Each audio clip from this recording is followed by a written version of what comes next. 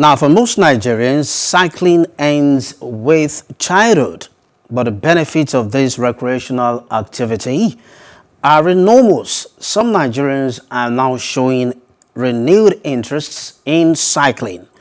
African Sapphire Foundation is a non-governmental foundation. The N.G.O is encouraging Nigerians of different ages to embrace this routine activity. It's even pushing for a cycling tour for Nigerians.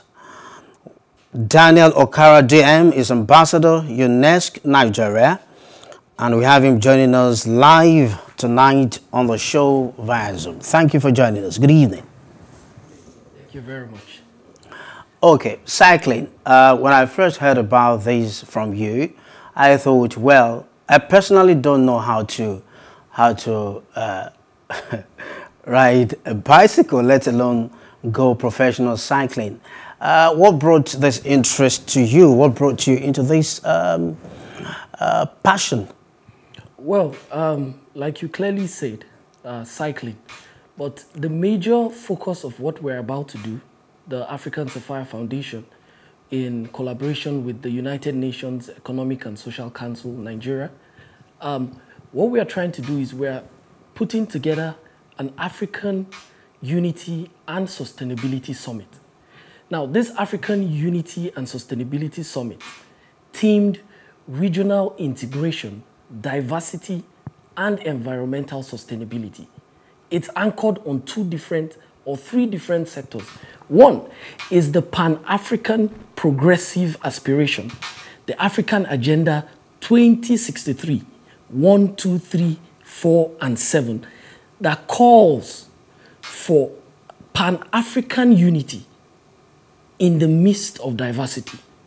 The second anchor is the Global Green Goals of the United Nations Sustainable Development Goals, which calls for healthy living, which calls for an environment with lesser carbon emission, which calls for an environment with lesser cars, but we think of alternative transportation, which is the cycling.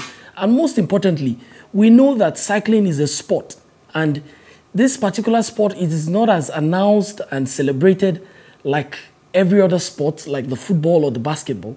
Cycling is one of, as a medical practitioner, I can tell you several benefits of cycling, several health benefits of cycling. But we wouldn't go down to that. But that is basically what we are trying to put together. Okay, in other words, you're also looking at reducing the greenhouse effect, carbon emission. Are you also aware that there are now hybrid cars being developed every day? So how are you looking to sell this idea of cycling as a celebrated mode of transportation to people in this time and age when, don't you see a challenge there, where there are vehicles who are being developed to run on water? Yes, very, very correctly. There are hybrid vehicles, there are electric vehicles. Now, we are not campaigning for cycling to be the #1 mode of transportation. No. Oh, okay. We are looking at cycling as an alternative mode of transportation. And if you follow through with the program we are putting together, transportation is not the highlight of what we are doing. The highlight of what we are doing is to raise awareness for a sustainable environment, to raise awareness for a greener environment, to raise an awareness for a healthier way of living life. So it goes beyond just transportation. Transportation is just one of it. But most importantly, we are not campaigning for cycling to be the most or the main mode of transportation, but rather an alternative mode of transportation. Amazing. Okay, I get you. All right. Oh, it's like you want to achieve two goals with one idea there. While you want people to embrace cycling as a form of exercise, or rather it's already a form of exercise, while you want it to be embraced more popularly, you also want to create awareness through cycling in people to be conscious of the greenhouse effect and to play their role in reducing the carbon emission. Fantastic. Okay. Now, you said something earlier that caught my attention. That's using cycling to unify Africa. Break it down. How do you want to go about this? So, okay, if you're I know a lot of people will be familiar with Le Tour de France. So the idea of the cycling competition we're about to put together came from Le Tour de France. So basically, what we are trying to do is we're trying to bring people together, people cut across Africa, to come together in Nigeria to come and cycle. Afterwards, we entertain them with the summit and educate them, most importantly, with the African Unity and Sustainability Summit. The cycling is just like a highlight of what we're trying to push out there. The cycling is just to bring young people together, to bring everybody in Africa together and say, okay, look, let us cycle together as one big Africa. Because in Africa, all that we need at the moment is unity.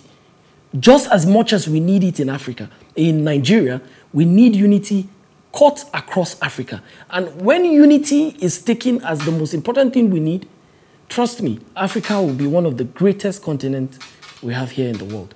Okay, Africa will be one of the greatest continents that it already is. Will live and show itself as one of the greatest continents that it already is. Okay, now you're beginning to sell that idea to me, and it's looking really appealing. But again, the last time I cycled was as a child. I don't think I can do it again. Yet, I'm interested as a person. Now, take me as an example. You have someone who is watching you right now and who is picking interest in this laudable project, but doesn't even know how to cycle. So what's your advice to them? Okay, in a situation like that, no offense taken, but it is a sport. Not everybody in particular is familiar with every sport. There are some people who don't know how to play football. It doesn't stop the FIFA World Cup from happening. There are people who don't know how to play basketball. It doesn't stop basketball competitions from going on. There are so many of us down here don't even know how to play cricket. Cricket still goes on. So the idea is not to try and create a competitive environment. No. The idea is to call on people who know how to cycle. Come, let us cycle and let us campaign for a healthier, a greener environment. So, but you know, one thing about cycling is it is a sport that is open to every individual. It is not gender specific. And that is the most important thing. Cycling is not gender specific, is not age specific. We have little children who cycle as well. So that is the beauty of what we are trying to do. We are trying to bring both professionals and amateurs to come together and cycle, not on a competitive basis, but on the campaign for a greener and healthier environment for us. In few seconds, I'm rounding off. This is my last question to you. My very last question. It's very important for you to mention something on this before you go tonight.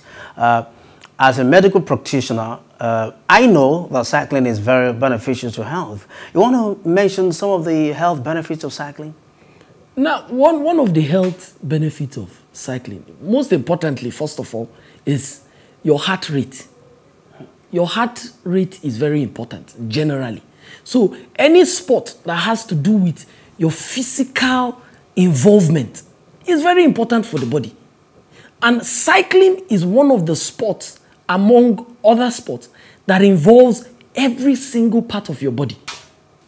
Every single part of your body. So it is very, very, very beneficial. Maybe next time, whenever I come up live, I would educate you all more on how beneficial it is to your health, down to your bone marrows. Thank you very much for your time. I would have loved to have you for much longer, but this is the much we can take with you tonight. Thank you very much. We wish you all the best in your endeavors. Hello. Hope you enjoyed the news. Please do subscribe to our YouTube channel and don't forget to hit the notification button so you get notified about fresh news updates.